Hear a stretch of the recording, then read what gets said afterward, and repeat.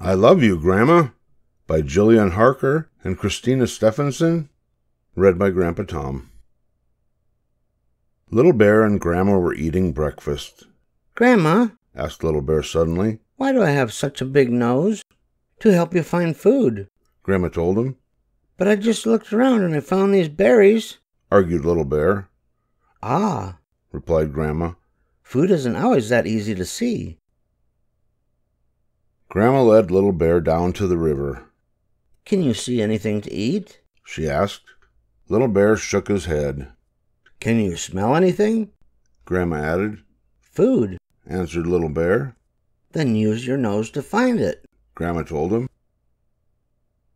Little Bear followed his nose to some stones on the riverbank. He turned one over. A fish, he laughed. Yummy. Dinner, smiled Grandma. Good job, Little Bear. I love you, Grandma, Little Bear whispered in her ear. Grandma, asked Little Bear suddenly.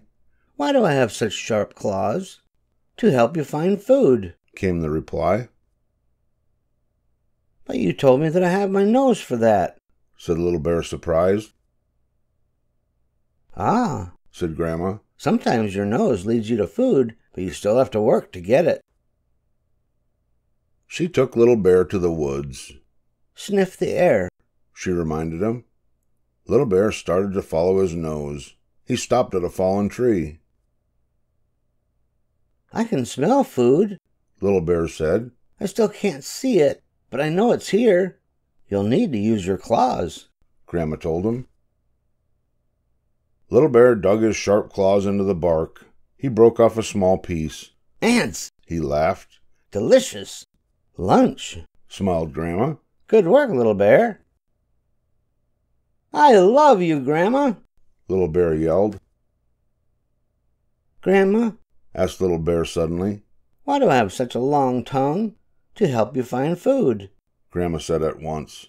But you told me I have my nose and my claws to do that, said Little Bear, surprised. Sometimes the best food is hard to reach, Grandma told him. She took Little Bear to a clearing. Smell the air, Grandma said.